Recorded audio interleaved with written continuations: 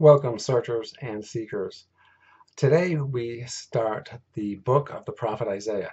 This is really a fascinating book, and the writing here is very literary and artistic, and I think you'll really like it. It's very poetic. He uses a great vocabulary, great metaphors, great ideas. The book of Isaiah actually is a collection of writings from a variety of writers. And the first one is Isaiah of Jerusalem. Then we have someone else in his school writing from the exile in Babylon. And then we probably have a third one, could be the same as the second one, but we have a third one who writes when the Israelites have returned to Judea, to Jerusalem. So this is a very fascinating book. It's very influential for Christianity and Judaism. And it's also very influential for its picture of God, picture of the divine. I think that you will find that many of the ideas and vocabulary that we have learned from earlier books will really help in understanding Isaiah. Times are difficult for Isaiah of Jerusalem. We've had the threat of Assyria coming down in, and they will take the 10 tribes into exile. They threaten Judea.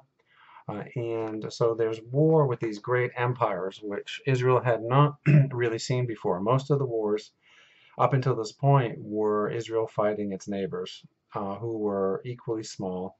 But these massive armies of large empires are just overwhelming.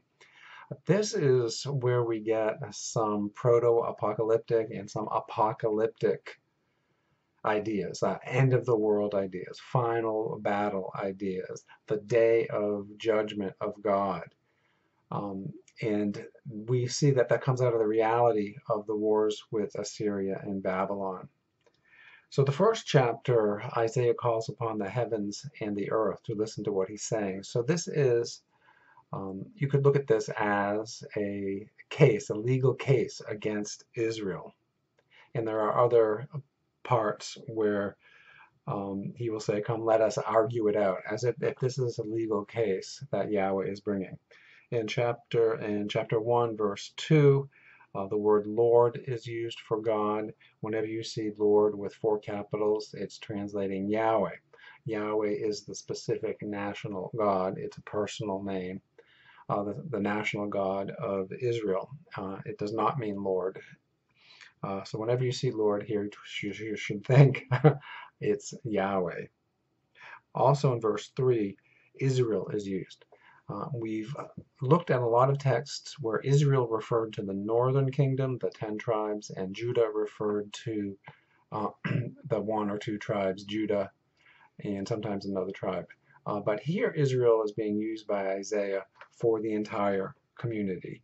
And there are reasons for that. He mentions Zion, which is another name for Jerusalem, which is associated with Judea. So when he uses Israel here, in the first chapter, it's referring to all of the people of Yahweh. Hear, O heavens, and listen, O earth, for Yahweh has spoken. I reared children and brought them up, but they have rebelled against me. The ox knows his owner, and the donkey its master's crib. But Israel does not know. My people do not understand. So here you see this case against Israel. The people are like the children of God, and they're being disobedient. They don't listen. One thing you will see in Hebrew poetry is a lot of doublets, where you'll have the same idea expressed very succinctly in 2 different ways. So you just have to get used to that. And actually, as I've been reading it over the years and decades, it has, I really appreciate the difference it is from just plain prose. But Israel does not know, my people do not understand. So again, that's a repetition of the same idea. And you just have to get used to it. That is how poetry and prophetic oracles are composed in ancient Israel. Verse 4 of Isaiah. Ah, sinful nation, people laden with iniquity. offspring who do evil, children who deal corruptly. So that is four. That is a doublet of doublets. So the point is being made. Now, children who deal corruptly. So the children of God, the people of Israel. So Isaiah will be talking a lot about social justice issues. He will be talking about corruption, bribery, materialism, consumerism. This is much different than what we've seen in many of the historical books and even in the Torah. Isaiah is not just making an argument, believe in Yahweh, worship only Yahweh. Yes, he makes that argument, but he also says care for the orphan, care for the widow. So he has an interest in the compassionate care of the weaker members of society. So as a religious impulse, he is making use of the ideas of compassion for the less fortunate. And it continues with another doublet, who have forsaken Yahweh, who have despised the Holy One of Israel. And that is one of the terms that Isaiah uses a lot, the Holy One of Israel. What is holiness? It's not actually precisely defined in the Hebrew Scriptures, but I think we can have an immediate sense of what it is. Most societies have a distinction between the sacred and the profane, the holy and the secular, and so this is one of his preferred terms, the Holy One of Israel. But things have not been going well. The invasions have made a mark. Verse 5. Why do you seek further beatings? So the people are getting these beatings, they're getting them from Assyria. Why do you continue to rebel? The whole head is sick, the whole heart faint. From the sole of the foot even to the head, there is no soundness in it, but bruises and sores and bleeding wounds. They have not been drained or bound up or softened with oil. So oil would be a way of treating wounds. So very graphic. I think one thing you'll find with Isaiah is he is a great writer. This is, I think, some of the best early literature in the world. Now, in verse 7, we continue with this theme of destruction and desolation. And this is probably a description of the historical events of around 701 BCE when Assyria invaded the north. Your country lies desolate, your cities are burned with fire. In your very presence, aliens devour your land. It is desolate, as overthrown by foreigners. And daughter Zion, that's Jerusalem, is left like a booth in a vineyard, like a shelter in a cucumber field, like a besieged city. So I like those images. So when a city is besieged, normally all the outside areas are conquered because they don't have walls, and then you have this walled city in the middle. So that's sort of like a tent or booth for the workers to get in the shade in a vineyard or in a farm. And so Israel is like, Jerusalem is like that. It is this lone booth being surrounded by others. If the Lord of hosts had not left us a few survivors, we would have been like Sodom and become like Gomorrah. So he goes back to this image of destruction that we have seen in Genesis. Hear the word of Yahweh, you rulers of Sodom. Listen to the teaching of our God, you people of Gomorrah. What to me is the multitude of your sacrifices, says the Lord. So burnt offerings, etc. I have had enough of burnt offerings of rams and the fat of fed beasts. I do not delight in the blood of bulls or of lambs or of goats. So here's another theme of Isaiah and some of the other prophets, is that the sacrifice of animals is just not enough. It's not cutting it. It's God, Yahweh, is looking for something more than merely the sacrifice of animals. So Isaiah is bringing up a very potent criticism of some of the ancient practices of sacrifice, and he's looking and he's saying there's something more. some of the earlier texts in the Hebrew scriptures were actually saying that God is very pleased by these sacrifices. Yahweh enjoyed the sweet smell of the burnt offerings, the smell of the barbecue. So that was very anthropomorphic. That was very much looking at God as if God were a human being writ large. So this is a different way of looking at that. He goes on, 12. When you come to appear before me, or when you come to my face, that's the way it would be phrased in the Hebrew. When you come before someone's face, it's when you come in their presence. That's how the language works. Who has asked this from your hand? Trample my courts no more. Bringing offerings is futile. Incense is an abomination to me. New moon, so that would be when the moon is very dark and there's sacrifices and festivals, and Sabbath and calling of convocation. I cannot endure solemn assemblies with iniquity. Your new moons and your appointed festivals my soul hates. They have become a burden to me. I weary of bearing them. When you stretch out your hands, I will hide my eyes from you. So I will not pay attention to you. I will not hear your supplications. Even though you make many prayers, I will not listen. Your hands are full of blood. Wash yourselves, make yourselves clean. Remove the evil of your doings from before my eyes. Cease to do evil, learn to do good. Seek justice, rescue the oppressed, defend the orphan, plead for the widow. So that is that justice theme, that caring for the least fortunate in your society that Isaiah is calling people to. Verse 18. Come now, let us argue it out, says Yahweh. So let us argue it in the sense of a legal case at the gate of a city, as if you were arguing both sides, or before a king or a judge. Though your sins are like scarlet, they can become like snow. Though they are red like crimson, they can become like wool. So sin is described as a red color, perhaps dealing with blood.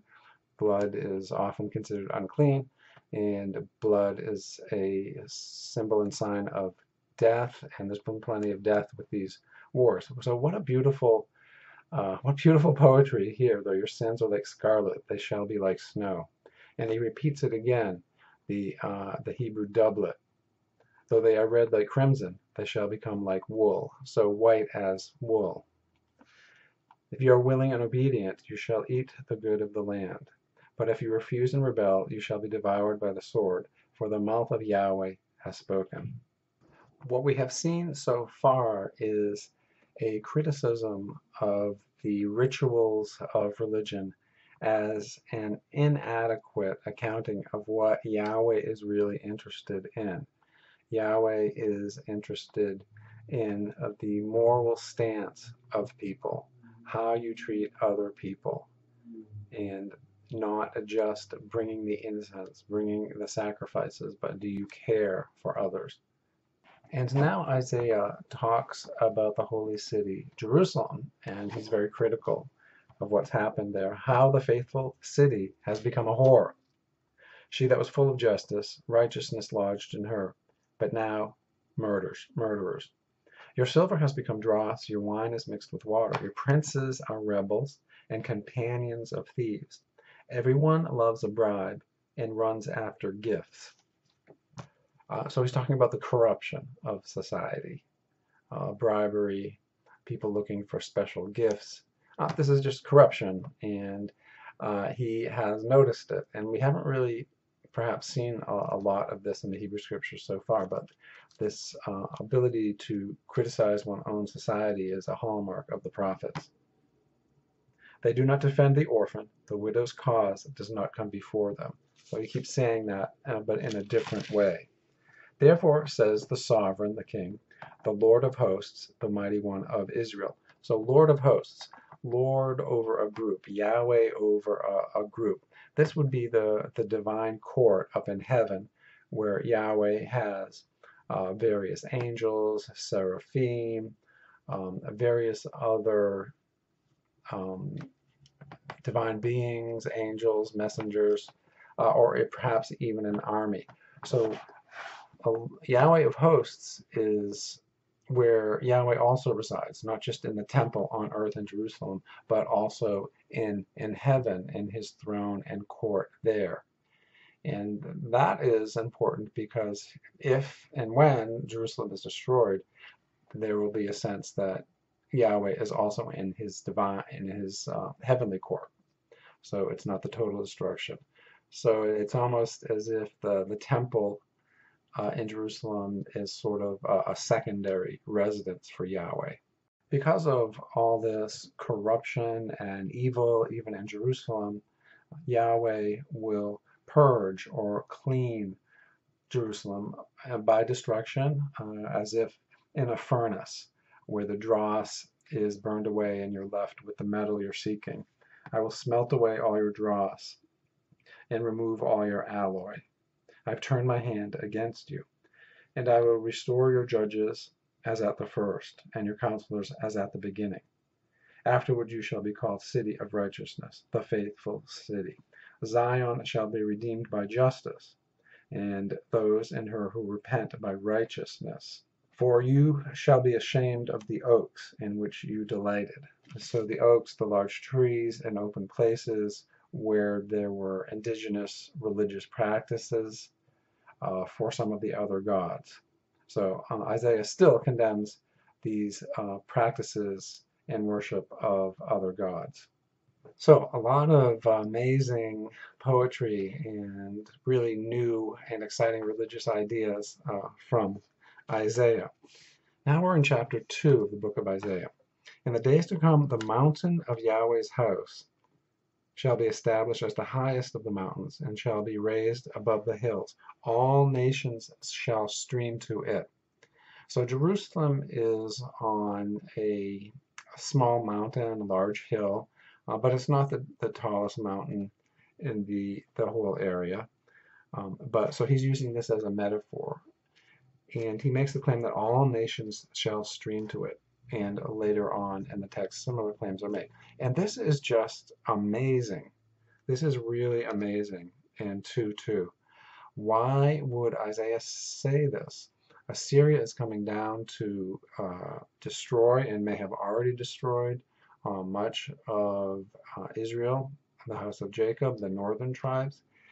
And Israel, Judah is such a small part of the Middle East. Egypt, Syria, Babylon are hundreds of times larger. Why would Isaiah say this? So he has prophesied about Jerusalem becoming this world center. And it's hard to know why he would say that because there's really no evidence for that. And yet, in a strange way, it's actually come true because if you look at Judaism as the founder of Christianity and other religions, indeed, Jerusalem has become a place of tribute for many of the nations and many of the peoples. But besides that, this is just an amazing statement. Is it hubris? Is it grandiose? Is it arrogant? Nevertheless, Isaiah is making these very bold claims. Isaiah continues, many peoples shall come and say, come, let us go up to the mountain of Yahweh, the house of the God of Jacob, that he may teach us his ways, that we may walk in his paths. For out of Zion shall go forth instruction, or Torah, religious teaching, and the word of Yahweh from Jerusalem. He shall judge between the nations, and shall arbitrate for many peoples. They shall beat their swords into plowshares, and their spears into pruning hooks. Nation shall not lift up sword against nation, neither shall they learn war any more. And that may sound familiar because it is also contained in the book of Micah, Micah the prophet, chapter 4, verse 3. He shall judge between many peoples and shall arbitrate between strong nations far away. They shall beat their swords into plowshares and their spears into pruning hooks. Nations shall not lift up sword against nation, neither shall they learn war any more. And so we're not sure who copied whom, or if both Micah and Isaiah were using the material of another unnamed prophet. This is a very famous passage about peace and forging swords into plowshares and the hope for there being no war. Um, this perhaps has not literally occurred in Jerusalem, has not been a center for this because of its long history of war and conflict. But this is also a beautiful expression of peace, and it has become a theme in many cultures and languages. So Isaiah here is also very influential. This is just great literature. All of this writing so far with Isaiah has just been great in terms of poetry, content, philosophy, and religious instruction or Torah. Further in chapter 2, we see a condemnation of the house of Jacob in verse 5, 2 verse 5. And house of Jacob is probably the 10 northern tribes, what can also be called Israel. And this is in part because there will be condemnation of the southern kingdom in chapter 3.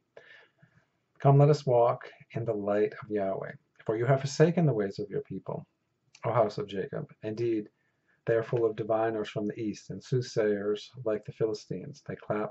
They clasp hands with foreigners. Their land is filled with silver and gold, and there's no end to treasures. Their land is filled with horses, and there's no end to chariots. Their land is filled with idols. They bow down to the work of their hands, to what their own fingers have made. So this is another way. Instead of just saying they bow down to idols, he writes that they are the work of their hands, to what their own fingers have made.